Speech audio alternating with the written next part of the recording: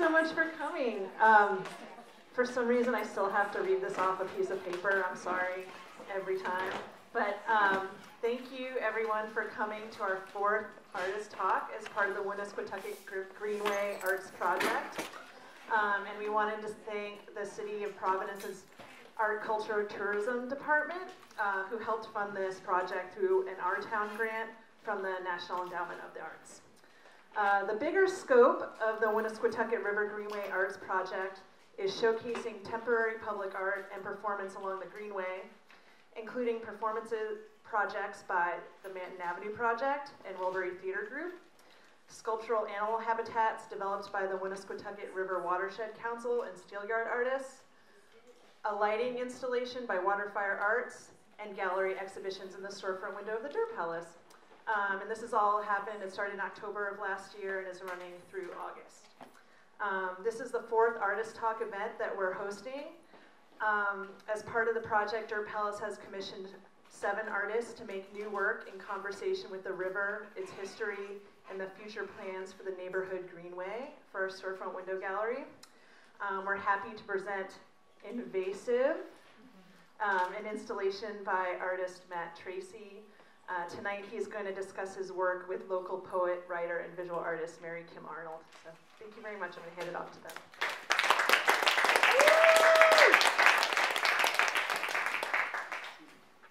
Hi, everyone.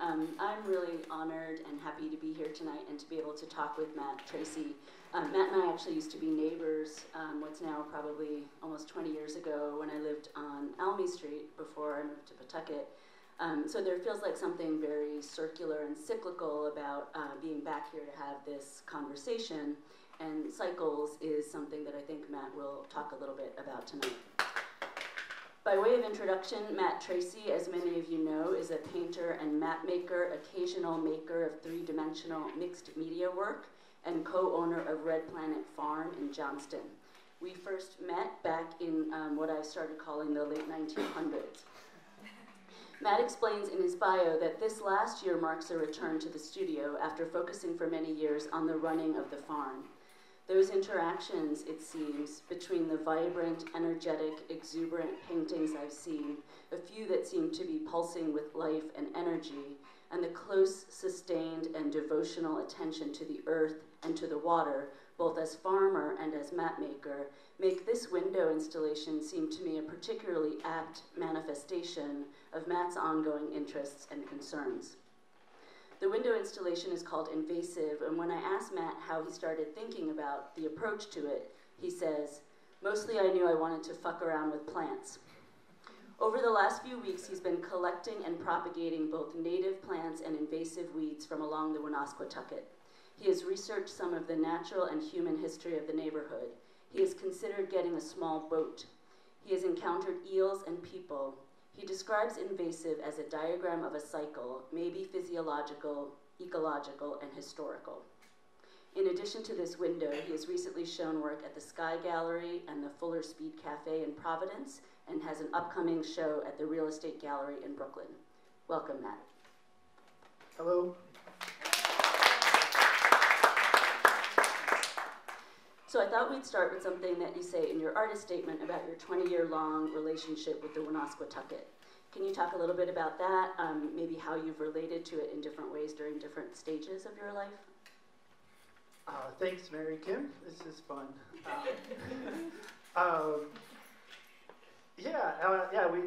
We talked a little bit about the fact that, one of the things I realized pretty quickly once I was asked to do a piece that I think literally they said in conversation with the river, or about the river. Think about, when you walk into this area and you look at this body of water flowing through here, what do you want to make and what do you want to say? I immediately thought, oh my God, I've been up and down this river for years, like all the way back to when I first moved to Providence in the late 90s. I think we're calling it 98 or 99. And really, like literally living in buildings like that were built in or on the river that is like slowly being like reclaimed by that river. Me and other people, other friends of mine lived in these places, and studio spaces and show spaces and whatnot, businesses that I worked for. Never really got that far from the Woonasquatucket. I don't know if my house is technically in that watershed, but it sure is close, up on the west side. I have no idea where the water goes up there. But I do know that, like, the farm that we own and have been, that we started back in the early 2000s, that's sitting on a tributary stream to the river. And the route that I take to work, I live in Providence, and the route that I take to work there, to do things there, is all along the river. And on a good day, I'm riding my bike back and forth. So I just, for years, have been interacting with that water. It started as just this weird thing. It was just part of life. If you had an artist space down in this industrial zone that, the Valley neighborhood and Olneyville and, up to Manton, if you had one of these spaces, the building you were in was probably on the river. And if it was on the river, you would just, if you didn't have anything better to do, you just go behind the building and, like, check it out and watch the eels, or try to, like, there was one night that, you're all daring each other to walk across this pipe that was, this, like, asbestos covered pipe that, like, traversed the river. And, I was like, wow, that was stupid. Some people here have fallen in that river, I know for a fact. Do you want to call anyone out? I'm not going to do that. It's too painful.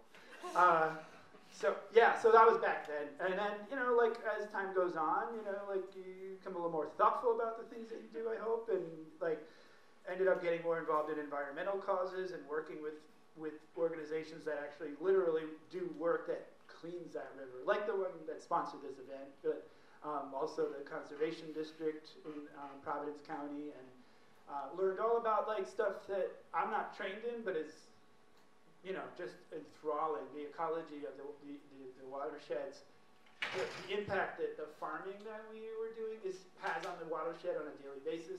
Phosphorus runoff, nitrogen runoff, the whole issue of, like, we think of farming, we think of agriculture as, like, a wholesome activity, and I guess it is a pretty nice thing to be doing in this day and age compared to, like, a lot of other stuff, but it has a deep impact on the environment. So learning about that, and then learning how to do things in a way that mitigate that, and then, like, planting pollinator habitats and filter strips, and working with nature more. Like, organic agriculture approaches things that way anyway, but learning that on a deeper level over the years has really been fascinating, and learning how the forests around the farm work, and where the water goes, what it does. And I feel lucky, I feel really like that I was able to just sort of do some work on the farm, and then walk out back and just sort of stand, like, in the stream and, like, throw rocks, and ended up building a dam and digging ponds, and, like, just having that interaction with the water. And then I feel lucky that I get to do this work, because it's like, well, it's cyclical, that whole thing. And you could cut me off anytime. Once I start going on the cyclical stuff, it might,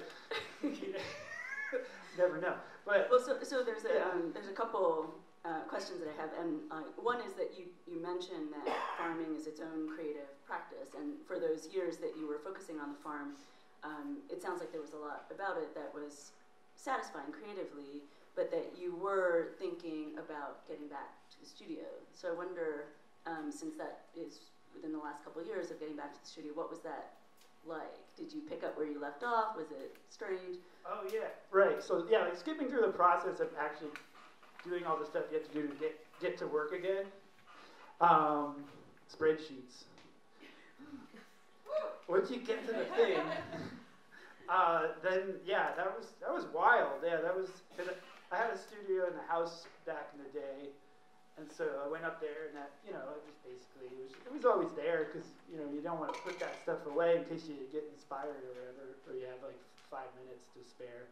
So yeah, I went up there, and it was all because it was like this huge sense of guilt, because my friend Jim, who's not here, I don't think, like, gave me some money to make him a painting one day, like 200 years ago, and I went to make it, and I was like, I can't, and then I just didn't do it, and the painting was still there. I was like, all right, I'll start with this, because I owed Jim money.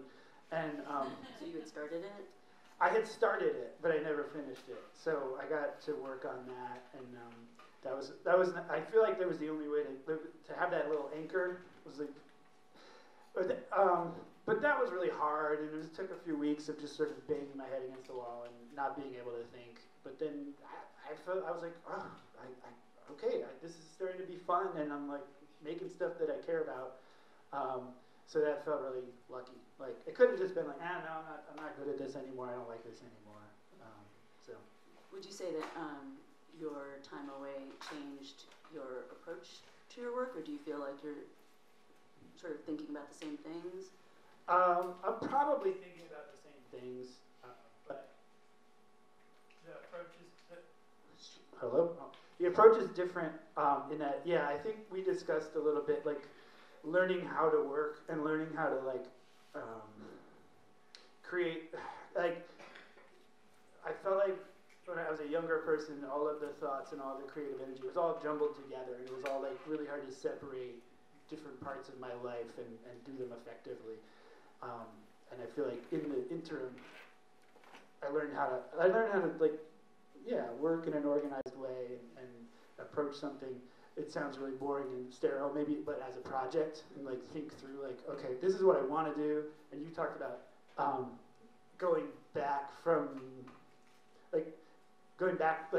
solving back from the goal, and like thinking, like, what do I need in order to do this? What do I need in order to do that? And then doing that again,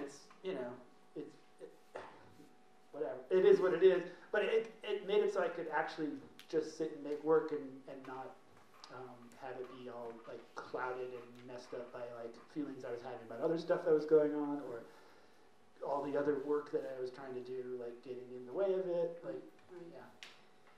So when you started talking about your relationship with the river, I just want to go back to something that you said about, so you had this relationship with the river in various ways, and I wonder if when you thought about this particular project, you had to approach it in a little bit of different way. Like, I know you talked about some of the research that you did. I wonder if you want to talk about any of the things that you learned about the way the river has changed, the way the city and the relationship to the river has changed, or the neighborhoods. It's a little bit hard to separate out the things that I learned as a result of working on this and the things that I had been interested in before. But I think having that sort of question asked, like to do work based on this, I probably never would have done that on my own. It's not like the work that I do doesn't typically have a concrete basis in reality. It's not like I don't make historical like dioramas or anything like that. And I didn't. This is not that either. I feel like the thing that well, first of all, I got a chance to just have a whole bunch of really cool conversations with people. And so one of the first things I learned, back last fall when I started thinking about all this, was like there are so many people that want to talk about water and sewage and water supplies and the politics around it and current threats to all of these systems that we have, and those are just the built systems. And then people want to talk about the other people, or the same people who are just enthralled by the natural world in our little part of Rhode Island. And I was surprised and delighted by how many people had opinions and had stories and had an interest in the topic. And this winter, I ended up going to a conference in Texas that was a national conference on the National Association of Conservation Districts. And so conservation districts are groups that are like, basically their mission is soil and water protection. And this was those districts from all over the country. And it was like wild to be like in cabs and stuff running around in these towns. In San Antonio, never been there, don't know people there, but just like having people come up and be like, "What are you doing here?" and tell them and be like, "Oh wow, we've got water problems. I want to talk to you about this." And they've got a river, and they've got all these stories about their river, and the same thing. Like felt like everywhere I went, it's on people's minds, and and that's part of what I think I ended up thinking about for this. That's part of what this is. So. Yeah. So I mean, I know you collected these rhizomes, and we talked a lot about Japanese, not wood, right? Not weed. Not weed. Japanese not weed. It's not weed. Japanese knotweed. It's Japanese knotweed. That's the invasive. Yes. Yes. And also some native plants. Native plants.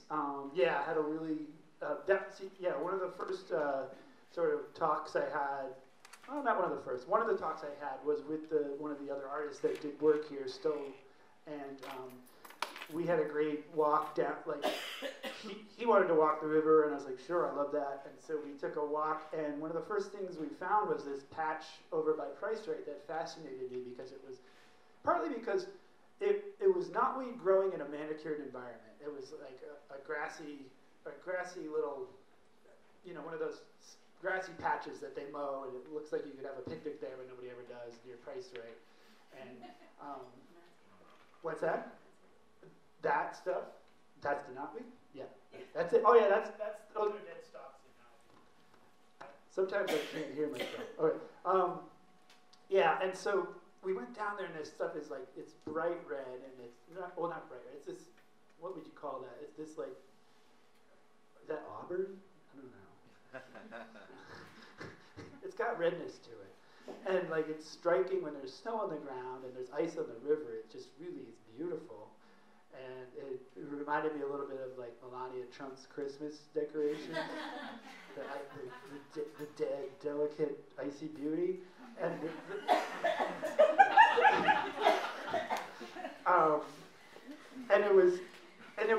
there's these pure.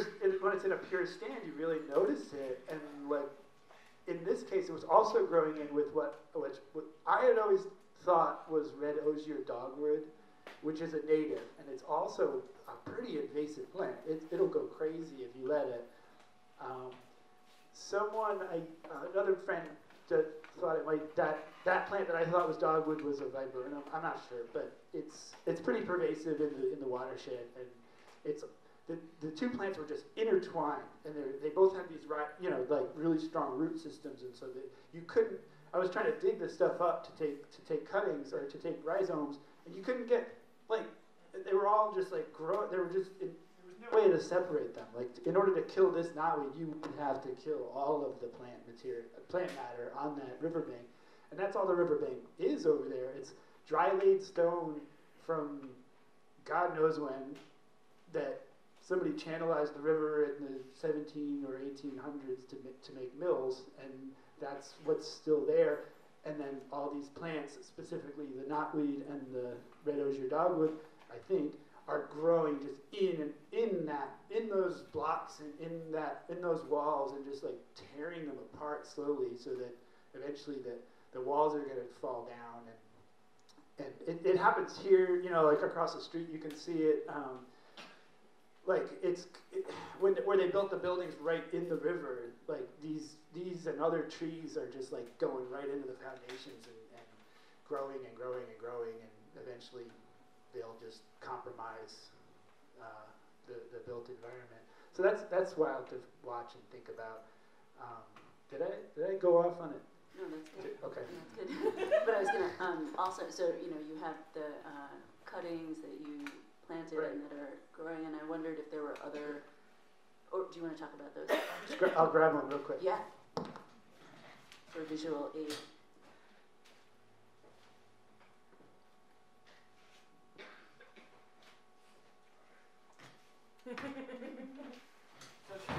Sorry, whoops. That is Sambucus canadensis. That's why can't I think of the stupid word? Elderberry, yeah.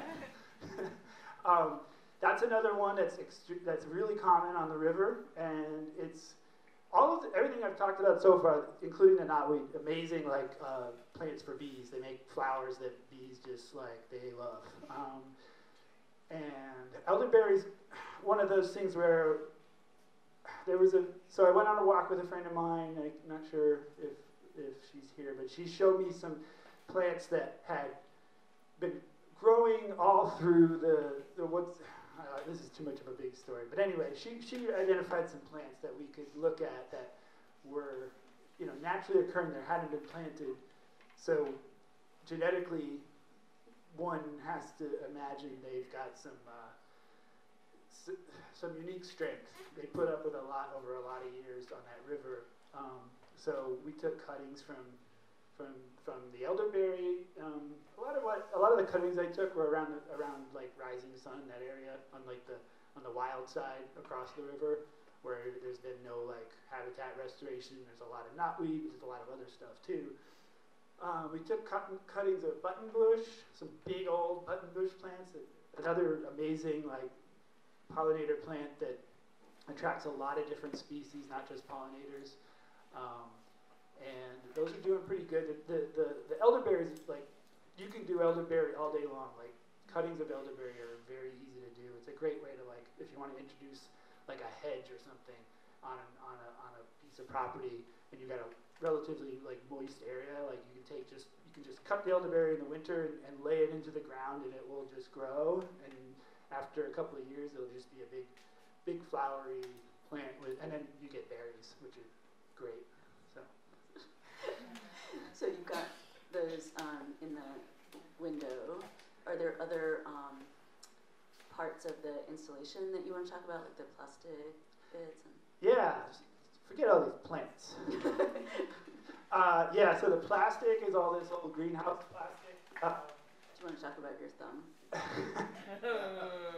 Yeah, like the first, so once I stopped like jibber jabbering and got to work, I was like, all right, time to make some stuff and put it in the window.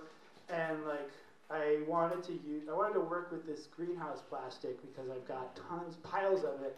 A lot of the piles of it are just from this greenhouse this farm that like died, and the greenhouse like was abandoned, and it slowly fell apart, and the plastic just broke down and like started flying across the fields into our property, and like I was just always picking it up, like, what the hell am I gonna do with this crap? These big chunks of plastic, like this stuff here, that's what it is. So yeah, it's really tough. Hello.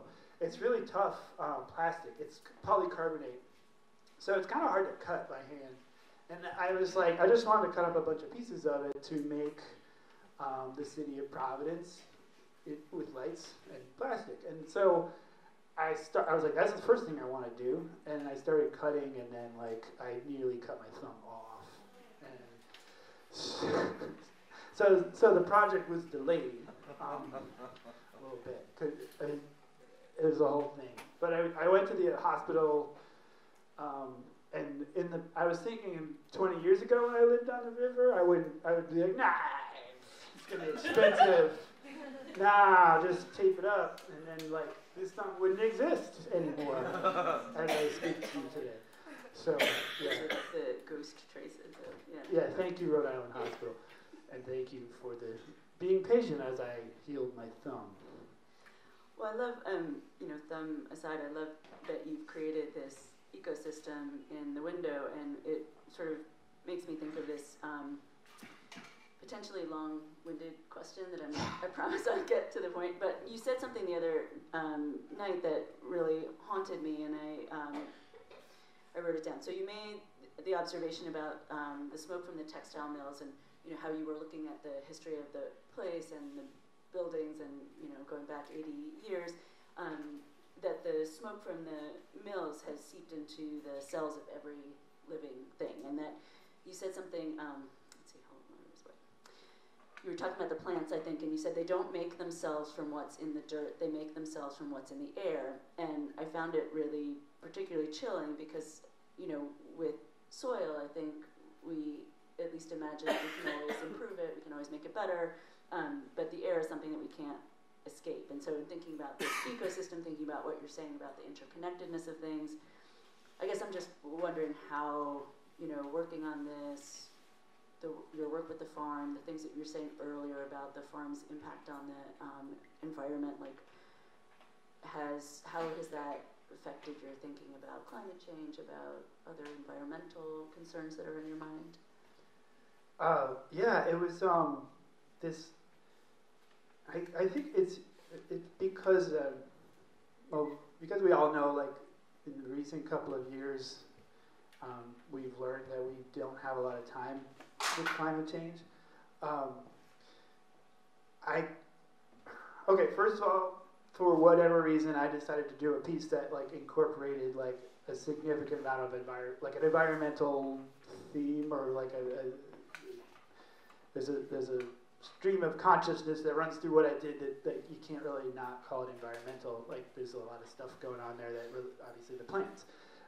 So I didn't know why I was doing that. I didn't know why I was drawn to thinking about invasives, other than like it's a sort of a topic on the river. Like it's been an ongoing campaign to like restore the habitat along the river and create in order to facilitate like a more biodiversity, like in the long run. That's the goal. And in the meantime, there's a lot of work that has to be done if you're going to try to eradicate or control invasives. Like it in itself is a very invasive process. So I was like thinking about that. But I kept coming back to like sort of this question of like, why does any of this matter if like we're not talking about climate and figuring out climate, and obviously I'm not helping that, but I'm just thinking about it like what, and then I'm thinking about the plants, and I'm thinking like, yeah, they just have to sit here and take it, and not only do they have to sit here and take it, like they're making us take it, because everything like this. I was talking to a soil scientist about some stuff going on at the farm. Like a program where soil health program we're in, and I was like, wait, I knew this, like you learn this in high school, but I just had like lost the information. But he was talking about the I don't want to get into the weeds. He was talking about the organic matter, which is basically carbon. He was talking about that, and like I was like, we were talking about removing phosphorus from the soil, very high phosphorus on old farm fields a lot of the time from like years of manure application, and that runs off into the bay and kills shellfish and so forth. So we're talking about controlling phosphorus, getting it out of the soil, and how you do that. And I was asking him some stuff. I was like, well, doesn't this affect the organic matter? Like, doesn't this reduce the organic matter in the soil? I was like, no, that doesn't change. Like, the carbon in the soil is the carbon in the soil. You can add to it, but like the day-to-day business of farming, you're not removing it. I was like, how is that? He's like, well, the plants aren't drawing carbon from the soil. I was like, oh, whoa, that's right. Okay, they're getting it from the air, and all of it, and then it gets into this, and then I'm just thinking, oh yeah, these plants are just grabbing carbon. You guys all know this. I'm sorry, like, but they're grabbing carbon from the air, and that's what's in their cells. That's what's in the woody parts, there, and that's all like. Because the air is, like, for lack of a better word, like it's fungible. Like it's all mixed together. Once you put the carbon out there, it just stays there, and the plants take it in, and like that coal that was like those ancient plants that was in the coal is now like in us. Like we're eating that. All the food we eat is that, and it's poisoning us through other means by changing the temperature of the planet. And it's just like sorry to be. It got very dark. Yeah, that's where I start to get dark, and I don't mean to, because like a lot of what I was thinking about was like pretty. I guess it's in the background, and it's something that we can all engage in, and we can all talk about and like do something about. And I don't want to make it. It's like. Well, I mean, I guess it comes back to what you were saying before about the the ecosystem and the inextricability, like you had mentioned some of the research that you had been doing about the history of the place and how we all kind of inherit that history. That's something that we were joking before about how everything is a metaphor for something else, and like it feels like what you're talking about in terms of those plants and taking in that carbon from the air is like a metaphor for the larger history questions, maybe. Yes. Also, I'll answer the question about history, but you reminded me about something that's hopefully a little bit more positive. In further conversations about this, I think it was maybe pointed out to me that it's a lot easier for us as animals to talk about the living things around us and in the built environment around us than it is to talk about like abstract existential threats, even though they're important. So we all talk about water, we talk about plants, and we talk about these things that we care about. And sometimes that might be, it could be that we're not, it's not that we don't care about the big things, it's that these things are stand-ins so that we can actually just begin to have conversations about anything. And the good part about that is it's like a way to build a community of people that are talking to each other, and you can get together and you can all like acknowledge the big stuff, but then work on the concrete stuff and talk about the concrete stuff, and that can be really great, and it could lead to bigger problems getting solved down the road. So that's not history, but yeah, the history part of it is like, it goes back to the invasive question, I think. That was what the other thread that kind of like I kept following was this idea of like, well, first it's like, how do we decide what is an exotic invasive plant? You know, like what is it doing to hurt us, and why is it a problem? And there's a lot of answers to that question, and there really are functional reasons why sometimes you really have to get rid of a species because it's destroying like an ecosystem that we rely on, or it's destroying like native wildlife like in a really dramatic way. But that has changed over the years, and perceptions of what is a problem have changed over the years, and it can be like kind of funny stuff, or it can be really sad stuff. And it's fun to just sort of go back and think like, what are we doing here? What's going on with this river? Why is it like this? It's been channelized. The course of it has been changed. We have removed like huge, big sections of the river that used to be like essentially like marshes and wetlands, like especially downtown Providence, that section of the Woonasquatucket, almost all the way up to here. There was marshes and swamps and stuff before industrial crap started, and then I learned this from Walker's talk. A lot of it was just like, oh, we need a dump, so let's just start fill it. That's the low spot. Let's just fill it in, like just because you need to dump your stuff somewhere. So yeah, but that's also I guess industrial, and pre-industrial even, like as soon as Europeans got here, things just got real weird. Like they were like, we need charcoal to make iron. So let's just start cutting down trees, and pretty soon like the forest was gone like that not because of grazing, but because of charcoal. Then at some point there's a woolen industry, so you have people grazing sheep everywhere all through New England, and that doesn't help the trees. So there were no trees until like 100 years ago, and we stopped needing them. Why did we stop needing them? Because of fossil fuels. But so sheep are an invasive species. But that's a funny one. Like everybody likes sheep, pretty much. They don't seem that like they're not revolutionizing the landscape now, but they did at one time. The next window is just all sheep. I hope so. I was trying to get. I had that on my mind. Stay tuned for that. Right? Yeah. So I guess I just want to maybe ask a little about like future work.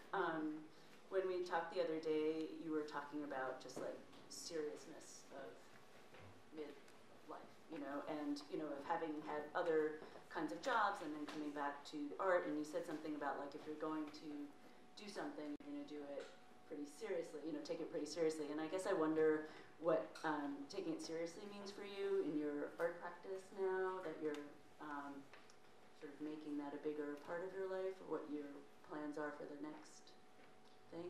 Oh, well, I always worry that I don't have plans. That's always a thing, but I've been trying to do that, and like I've taken like being serious in the sense of trying to be nominally organized and think things through for more than like a few months at a time.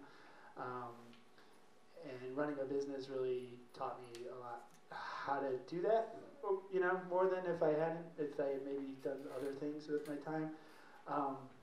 So being serious, like I'm not really that serious most of the time, but like in terms of like approach to work and like if I really love making art, then how do I make that come together yeah, thinking things through in a logical way, and then, but the biggest thing is just like seeking out, like talking to people that I admire or that I think are doing something interesting, and actually talking to them instead of just like thinking about talking to them, and asking them questions and finding out how do you do this, or what is this thing on the social medias, and like, or whatever, like I'm building a website now. I'm like trying to think through, like, I know you're building a website. Why are you doing this? And I'm like, I think because it's a good idea. Because I need some, like, I'm sort of like interrogating each decision I make a little bit, not in an overly neurotic way, but just in a way where I'm thinking it through down the line, like, is this going to result in something that's useful to you, or is this going to result in like a $9.99 charge on your bill on your credit card every month that you don't actually doesn't help you in any way? So thinking about ways to like maybe integrate the sort of promotion of work practices and art practices. Is that? Yeah, I think so. And then just showing up and like making stuff and not thinking about who it's for, what it's doing, just making it and not taking too many breaks. Well, no, that's not a good idea. Taking breaks at good times that make sense, and like take lots of breaks. Yeah, that's what I meant to say. Yeah. That's what I meant to say. I know we went in a lot of different directions, but I'm wondering if there's something that you were hoping I would ask you or wanted me to ask you that I didn't ask you. Oh my God. Or just want to say. I don't know. That's a lot of pressure. I know. I'm sorry. You've done a really good job of asking me questions. So. You've done a really good job of answering questions. Thanks. But is there something about the work or about your approach to it that you wanted to talk about that you didn't get a chance to?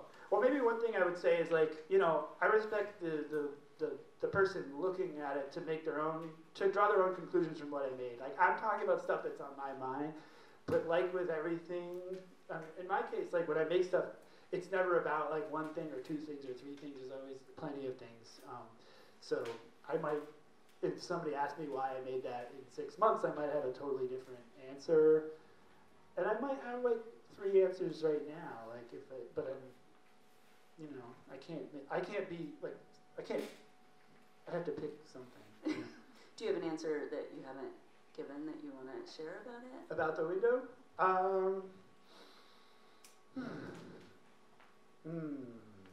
I came back, so I saw it the first time at night, and it looked really beautiful, and then I came back in the daylight and took some photos, and it was really hard to see because of the light and the reflection, and I was just thinking about, how time and that time of day sort of changed the experience of it, and I wondered if that was something that you were thinking about. Yeah, well, part of like why I was excited to do the window as part of that was that like I knew enough from looking at other people's work that there was these really interesting elements that you might not get in another gallery situation that I was excited to have like that. There's the different reflections at different times of day. For me, the traffic out there is amazing. Just to be in the traffic and looking at the window, or to be on the sidewalk and having the traffic all around you, and the traffic just never really stops out there. And to me, it's such a part of the experience. So being there and listening to traffic and watching traffic, and then at night the car lights, flashing on the thing, all of that, it's just fun to play with, and to make a piece that's about the place where the stuff is. This doesn't make any sense. The cars are all going by and the people are going by, and I just happen to get a chance to make a piece about that specific place. I mean, the river's right there. And to me, that feels like that could be a map of Olneyville or a map of the river valley here, just as much as it could be the other stuff I talked about. And it's about the place in a way that I think sort of what you're trying to do too. It reflects the environment as it captures it a little bit. I hope so. If I'm doing a decent job, I hope so. Yeah, and that diorama, that little that cityscape thing that. I had made that, and I was like, I just noticed that it seemed to fit there, and I really liked playing with the plastic above it and sort of doing and a lot of the stuff I do, especially back in the day, were sort of fantastic depictions of the place that I lived in, you know, and lately I'm not doing as much of that, but there's a little bit where I would put local landmarks into things and local jokes, and like some of that is a little bit of a throwback to that. It's like a cargo cult on one side and a mill on the other, and it's like this weird village that's built around like a crashed flying saucer, and like that's a thing, right? It's here, right? Yeah. A crashed flying saucer. Definitely. Yeah. Do you guys want to take some questions from the audience? Sure, if you guys have any. Got this really long mic cable, because otherwise we can't capture the audio. So even if you're a loud talker, you have to use the mic. So, are there any questions from the audience?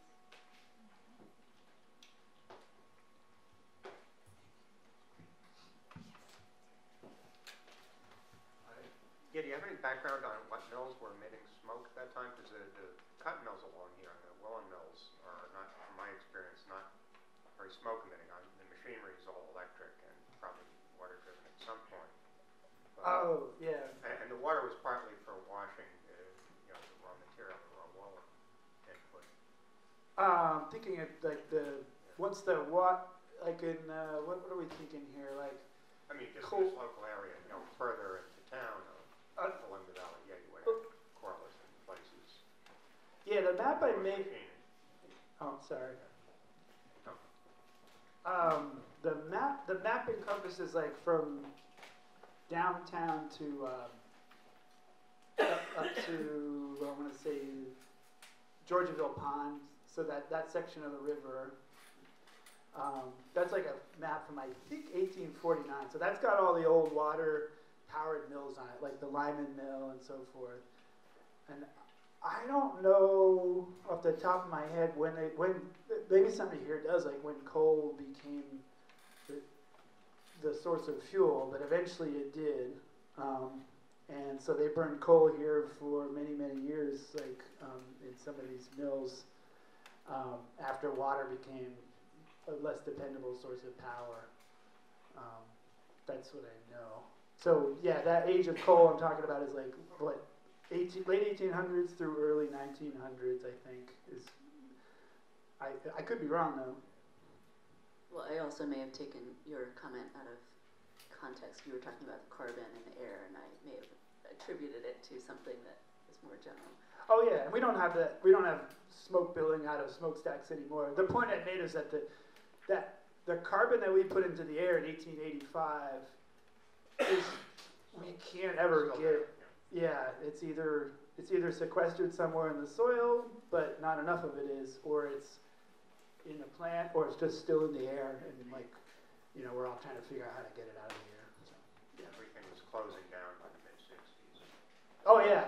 Yeah, that's what she said 80 years ago. I think that was a number throughout years, like when textiles really started to go out and like industry became less, it was polluting less because there was less of it, and moved to the south. Yeah, and now it's in other countries. Yeah.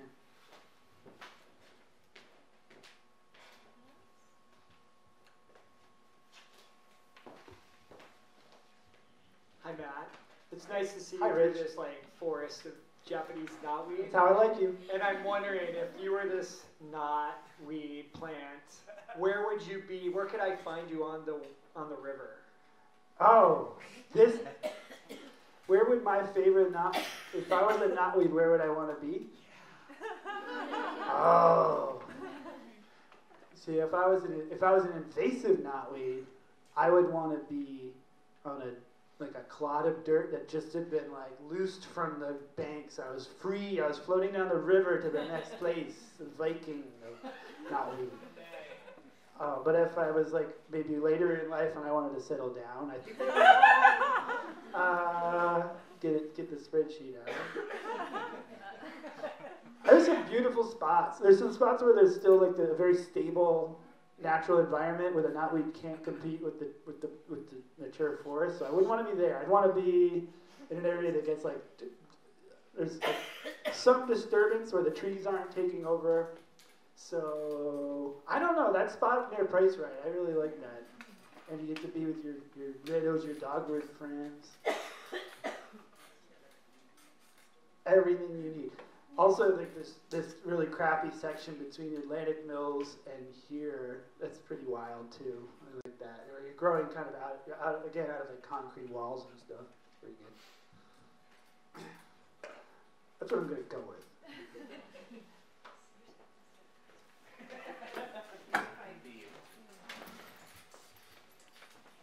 Oh, also next to an asphalt road is sweet because you can send your roots under the road and nobody knows you're doing it for a while, and then you just pop up on the other side of the road, and then you're free again to spread. So that's pretty good. So you got to hang out and look at old maps. Did you, I don't know, I lived in the weird looking at old maps zone and like comparing it, right? Did you find any weird stuff when you were looking at your old map and then you're marching up and down the... Yeah, always. I've been looking up weird maps, old maps for a long time. Yeah, the Greek Tavern, I'm really fascinated by that. What was that? I'm pretty sure that map that I used is from 1849, but I could be wrong. The Greek Tavern, 1849. Like, what is that? Who is that? Who is the Greek? Or was it for Greeks? Like, I don't know. So that was interesting. What else? There's so many weird things. Today, there's like a place called Hipsy's Rock that was one of the boundaries of the city, and now it's this I guess significant, unique rock, but it's in somebody's backyard. Like I want to say in Silver Lake or something. I've never seen it, but people used to make pilgrimages to it, like not literally pilgrimages, but they would go and find it. What else?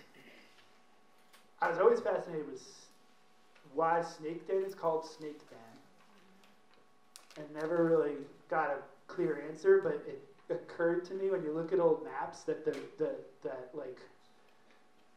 they always draw the outcropping, the ridge that runs through Snake Den, and to me, I created this whole probably fake mythology that when you walked along that ridge, it felt like you were walking on a snake's back, and also the devil lived there. Yeah, and then there's a whole story by H.P. Lovecraft about the Snake Den that is so weird. So.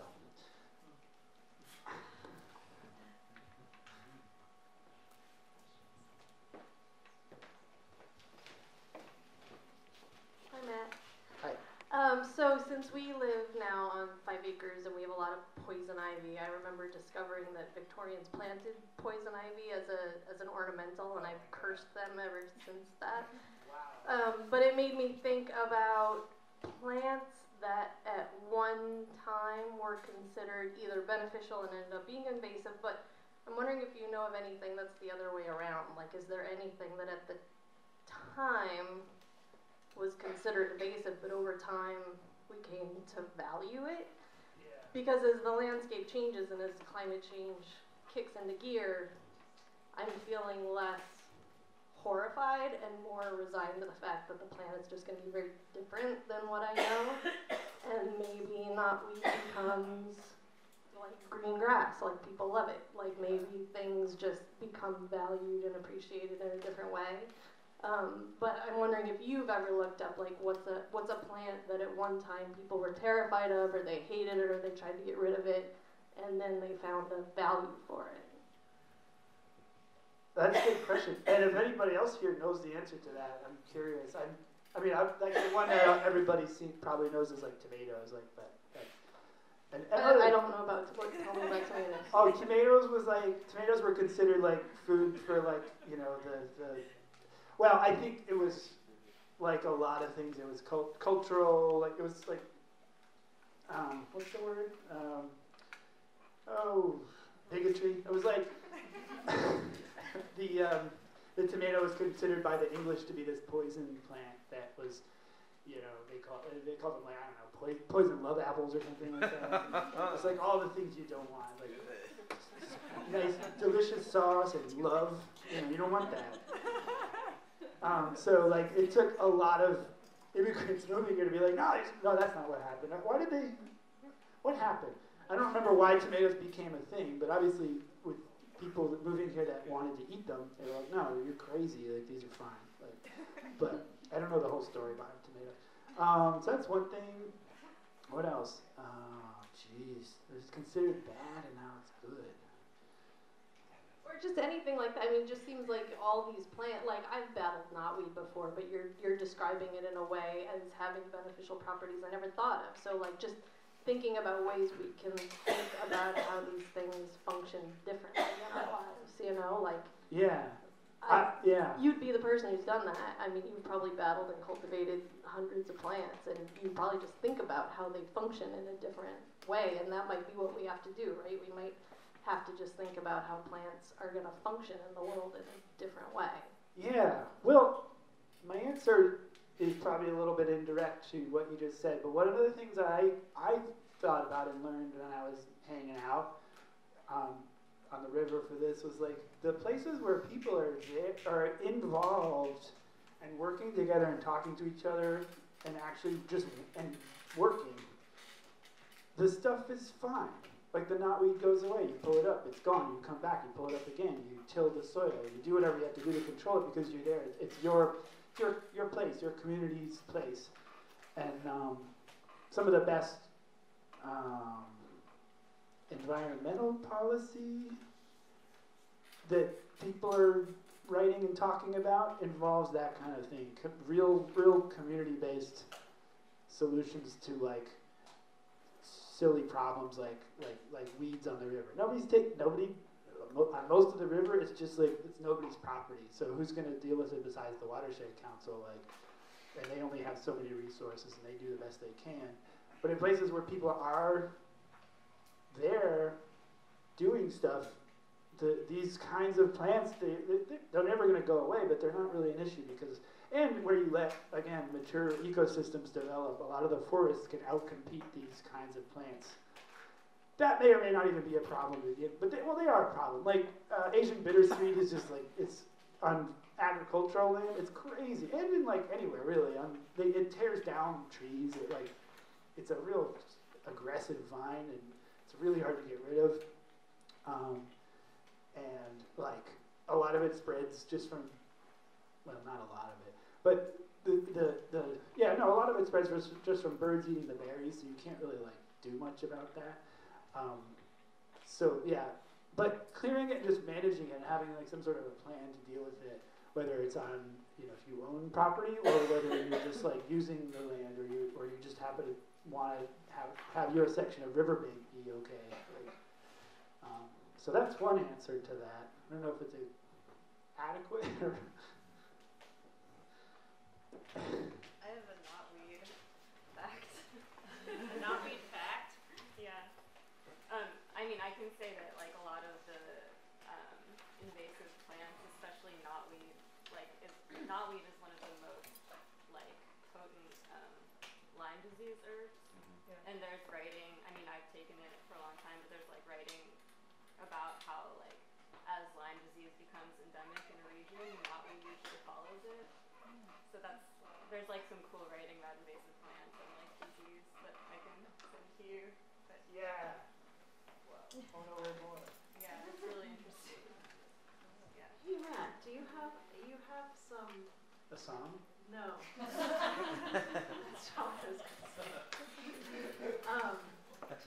you have some plants here? Yes. That you've cultivated? Yes. Like I said, I went out and got these cuttings and then rooted them here at the Dirt Palace, and a lot of them made it. Some of them are in the window, but I also had this idea that maybe if people want any, they could take them. They're on the table back there. It's all I put out buttonbush and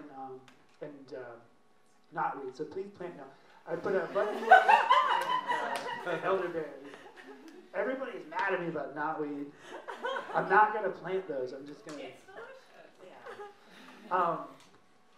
Yeah, and so we were just gonna maybe ask if people want them, they could do it like pay what you can donation and take a plant. And then what's unique about the plants is they're cuttings from this, like, from right here on the river.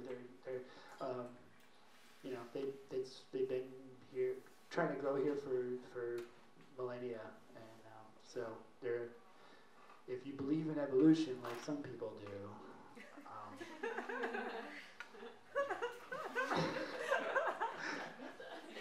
these are ostensibly adapted to their environment in a unique way that you wouldn't get from nursery stock. Or I've bought native, quote unquote native plants from Pennsylvania. You know, a lot of big nurseries are not in Rhode Island. So.